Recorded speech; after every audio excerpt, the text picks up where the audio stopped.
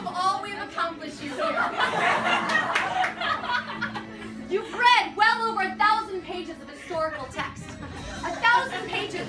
You've analyzed countless documents, pictures, photos, sculptures, art. You got this. You know it.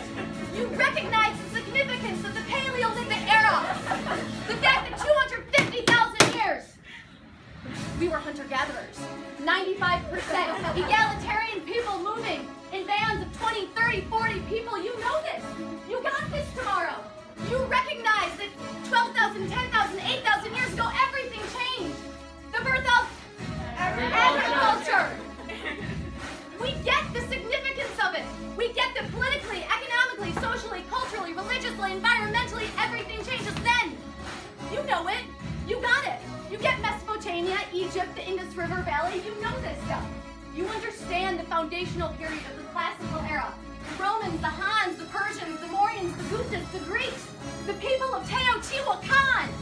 You got this tomorrow. You know this. You recognize the economic and cultural significance of the regional and trans-regional trade routes, the Silk Roads, the Sand Roads, the Sea Roads.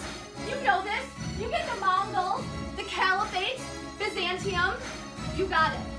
You know when things changed in 1492, the beginning of the Columbian Exchange, when the Afro-Eurasian world in the Americas, for the first time ever, had a sustained connection.